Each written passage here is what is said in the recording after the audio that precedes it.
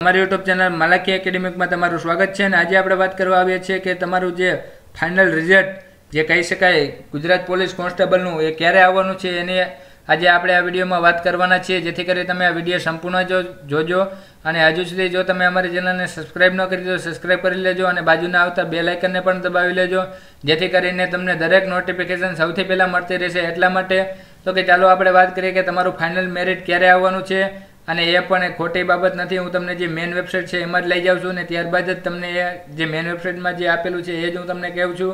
તો કે અહીંયા તમે જોઈ શકો છો કે LRB ગુજરાત 2018.in જે છે જે લોકરક્ષક ભરતી બોર્ડની જે વેબસાઇટ છે એમાં જ તમે જઈને તમે પણ ચેક કરી શકશો। તો કે એમાં તમે જોઈ શકો છો કે લોકરક્ષક કેડરની જે દસ્તાવેજ ચકાસણી જરૂરી સૂચના જે આપેલી છે એ અહીંયા તમે જોઈ શકો છો કે એમાં કહેવામાં એવું આવ્યું છે કે દસ્તાવેજ ચકાસણી માટે હાજર રહેલ ઉમેદવારો પૈકી જે અનુસૂચિત જનજાતિ એટલે કે એસટી કેટેગરીના ઉમેદવારો છે તેઓના જાતિના પ્રમાણપત્રની ચકાસણી સામાન્ય વહીવટ વિભાગ દ્વારા તારીખ 22/10/2018ના ઠરાવથી જણાવ્યા મુજબ કમિશનર શ્રી આદિજાતિ વિકાસની કચેરી ગાંધીનગર ખાતે હાલમાં ચાલુ છે।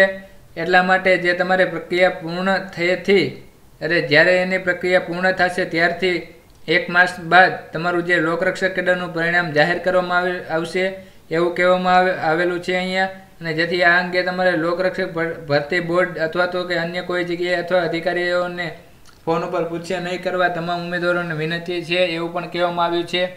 તો કે તમારું રિઝલ્ટ જે છે 1 માસ બાદ તમારું જે આવવાનું છે।